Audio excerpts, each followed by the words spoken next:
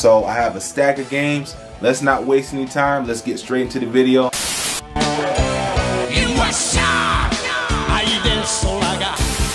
Hey, this is O. Welcome to CLOPIXEL Gamers. Listen, I appreciate all the new subscribers to the channel, and I hope you really enjoy watching my videos and tuning into the content. Today I'll be going over the physical games that I have. So I have a stack of games. Let's not waste any time. Let's get straight into the video, and we'll talk about some things while we go over my PC physical game collection.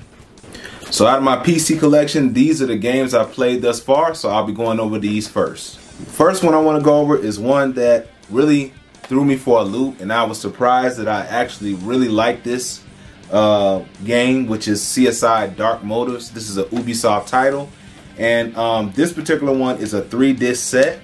And a lot of PC games back in the day, for newer gamers who may not know, when you had a multi-disc collection set, you may have seen like PlayStation 1 games come in this orientation. Manual here, and then you have the other disc in the back. So yeah, this particular one, and I got one in the PC right now, is a 3-disc set. What I really like about this game is that it really makes you think. It's more of a point and click, but you get to explore different clues, and then you get to talk to different possible suspects in the crime investigation. Maybe somebody got murdered or overdose or something like that, but then you can figure out and put the clues together on who actually did the crime. So lots of hours of good fun. I finished 4 cases out of the 5, and if you look up here and want to see the gameplay of this, here are some of my lives here in this playlist right above me, and I will be finishing up the last case, case 5, this week. Up is Quake Arena. Now I remember this game in particular here, Quake Arena. And one of my, I guess, things I would hate to admit is I'm really not good at first-person shooters, although I want to get better at them. This particular one, as you know, you're going to be using your mouse and the keyboard in more of a PC orientation. But me playing Quake, I really enjoyed it, especially the custom maps you can do, and also the computer just obliterates me. So I guess once I learn how to beat the computer, I'll get better at it. But graphics look spectacular on a modern PC, and this was my first Quake game that I've ever played, Quake Arena, and I'm really enjoying it. So as I get better at first-person shooters, I'll let you know how this game goes. So I wanted to mention I lost the footage for this segment of the video, so if you're seeing it, if it looks a little different, I'm shooting it with my Galaxy phone. Now I'd also like to talk about my Where's Waldo, the Fantastic Journey.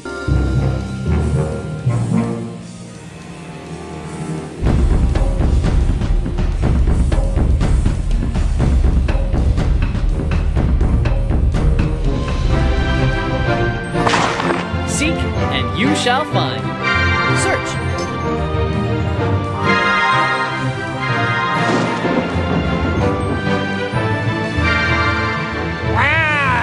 Where will I show up next? And if you don't remember, as a kid, I guess if you were my age, we had these Where's Waldo puzzles, and you had to find Waldo and really use your eye and investigate to find him. There was also an NES version, which I'll probably leave a picture somewhere up here, which I used to play as a kid, but the Scholastic readers and also the book fairs would have Where's Waldo books you could buy. So this is Where's Waldo. I really enjoyed the Where's Waldo and trying to find Waldo in the maps, and this is Where's Waldo, another addition to my PC collection.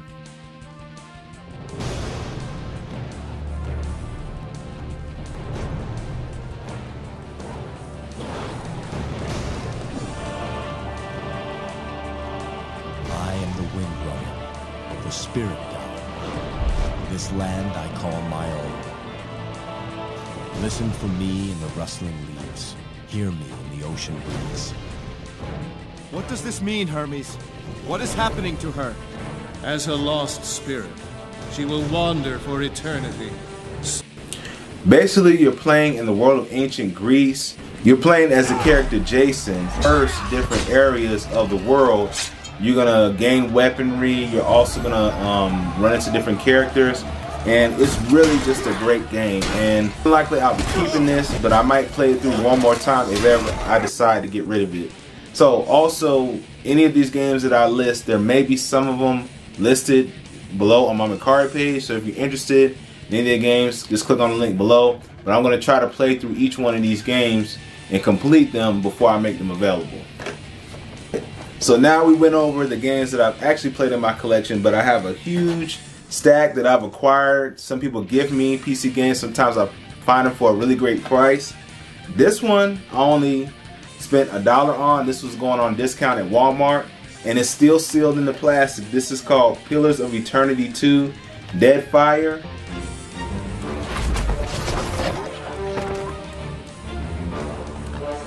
Let's go.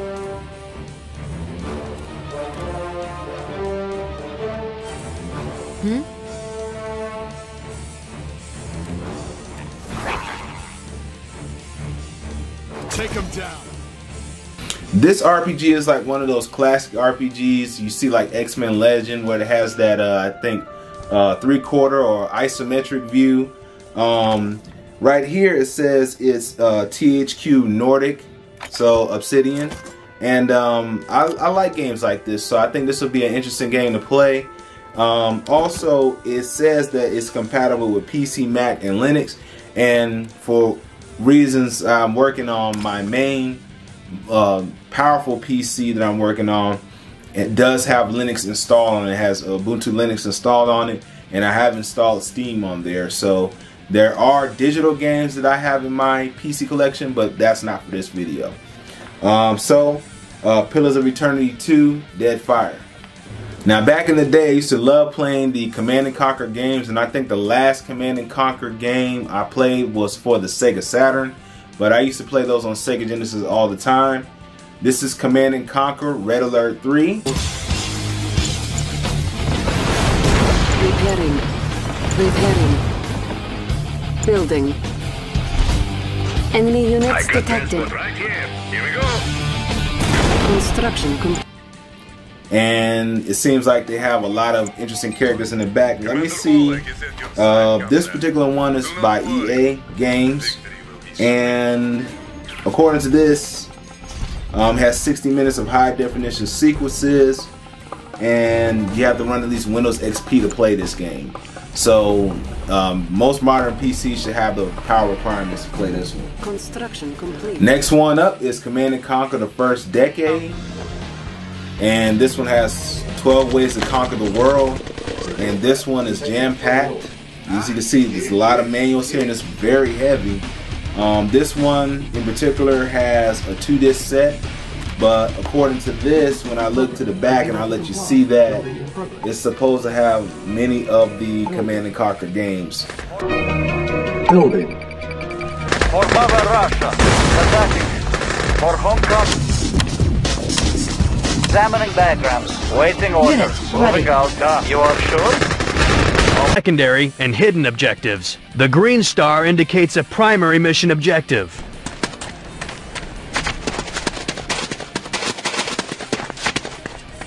This door requires level 1 security clearance. They won't get us. It doesn't get any faster. Get there. So this one right here will have me set for a lot of the Command & Conquer series. And if you don't know what Command & Conquer is, it's more of like building a city, Sim 2000 kind of simulation. You build a city, you build an army, you build resources, and then you're actually like trying to take over different territories. So it's a really fun game. This is Command & Conquer The Covert Operation here. And like I said, for the games that I haven't played yet, I don't know much about them, but I will be playing these and going live with these particular games. So that's Covert Operations. Now, surprisingly enough, like I said, I haven't played a lot of first-person games. One of those is, and I don't have the manual for this one, is Battlefield 1942.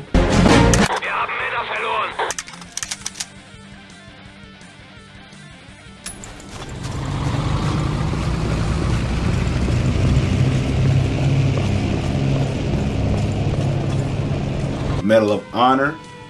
And this is basically another EA Games title. but I'm familiar with it, but I never played that version. Now this one kind of had me tickled a little bit because I don't know if you remember, if you're my age, you remember there was an era where the pre-rendered graphics was a huge thing.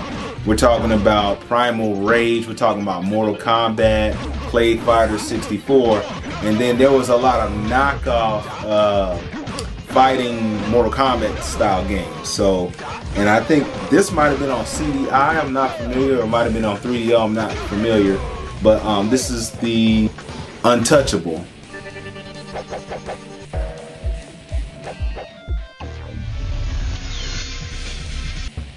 Final round. Fight.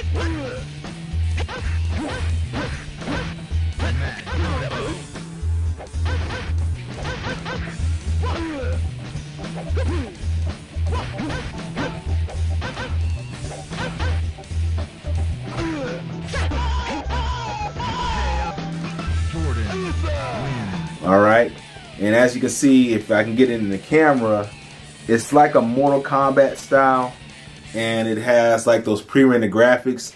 They got a dude that looks like Blade on here with a black vest and shades, so I think this one will be a pretty fun one to play.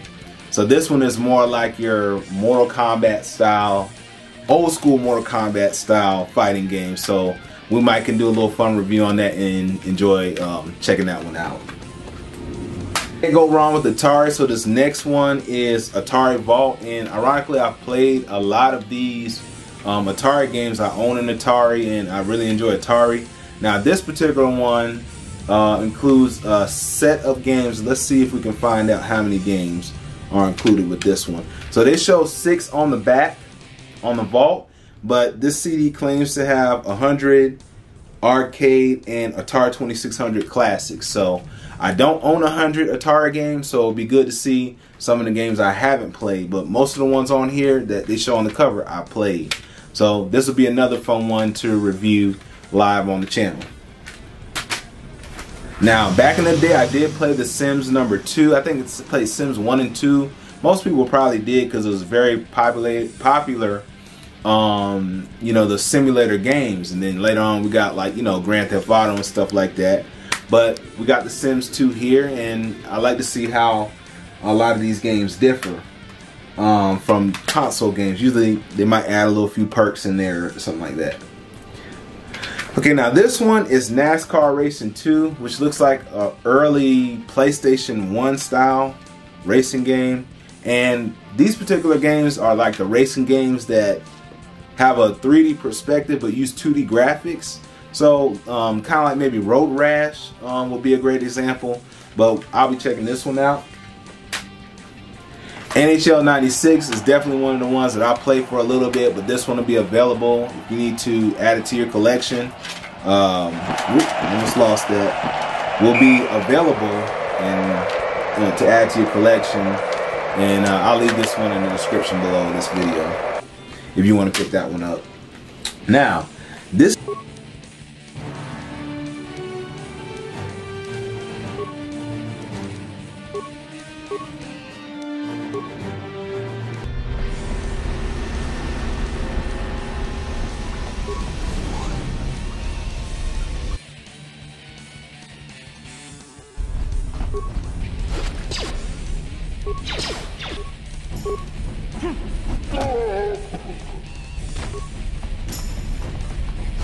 is more up my alley right here. I like adventure games, I like sci-fi, and we have Star Wars Knights of the Old Republic. Now I remember this game being highly popularized and some of the mechanics you can do in this game, but I've never played the PC version, and I will be, you know, excited to look into that and enjoying this game. And once again, just like with your CSI Dark Motives, this one has the multi-disc set, and I'll open it up a little bit so you can see that. So this is a Lucas Arts. Love the artwork on the disc there. See if I can get it in closer. Very cool. Let me see if I get in the front. So this might be a 4-disc set. Let's see. And yes, this is a 4-disc set, and if it did come with the manual, I don't think I have the manual, but there it is. Very nice. Okay, the next one up, I enjoy these games, and a lot of people play these casually, and you can download a lot of these on the Google Play Store and stuff like that. This one is the Classics Hidden Treasure Objects games.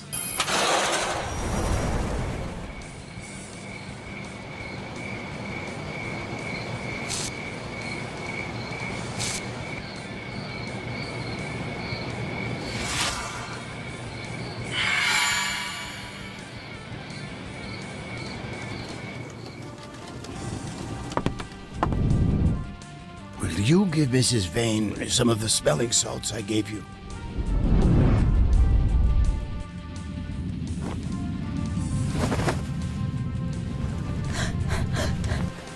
Oh, Nigel, how could this have happened? Am I going to be a monster forever? I saw a similar case recently. Your friend Henry's wife.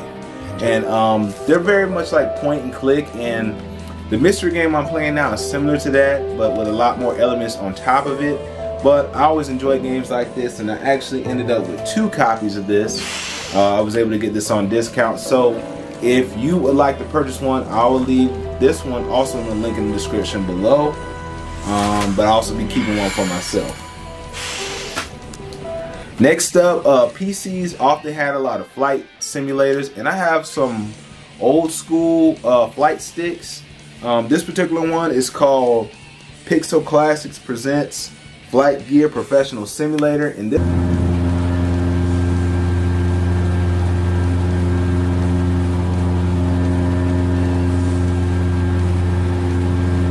this one came with 6 discs, so there's probably a lot of install in there. So I'll be checking that out, checking out the simulator, see how good it is.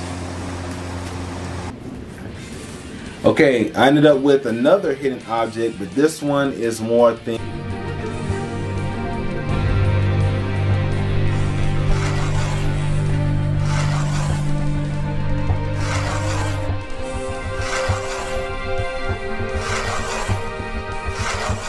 This amaze took John. Seemed like medieval sort of RPG adventure style. This one is called Amazing Hidden Objects Game 5-Pack Supernatural Stories 3. And this one includes 4 games in one.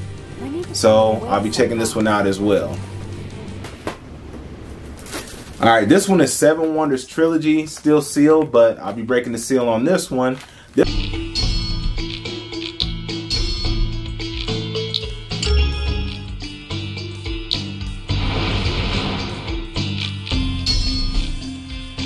This one is by Atari, and if you like games like I think Bejeweled, or if you like games like Homescapes where they have a little, you connect the matching jewels and then you get points, you would like something like this. So I enjoy games like that, so I'll be checking this game out as well.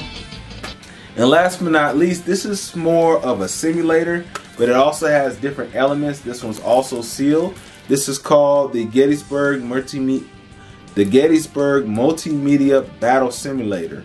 And so you get to relive the Gettysburg Address and kind of look through, and they have different activities, maps, and things you can interact to simulate this. So believe it or not, this is for a 386X or higher computer, so it'd be interesting to see the evolution in the graphics. But that is my current physical PC game collection. And if you wanted me to review a PC game, drop it in the comment section below. Or if you're getting rid of PC games, hit me up in the comment section below, and maybe we could talk about it. But I'll be continuing to build my PC gaming collection. Also, in the next video, we're going to go straight digital. We're not talking about emulation in this case, but we're going to talk about some of the games you can get for Android and also PC digitally. We're going to be checking out Steam and a lot of free games that I play on Steam. Guys, thank you for tuning in on the channel, and I'll see you on the next video. Take care.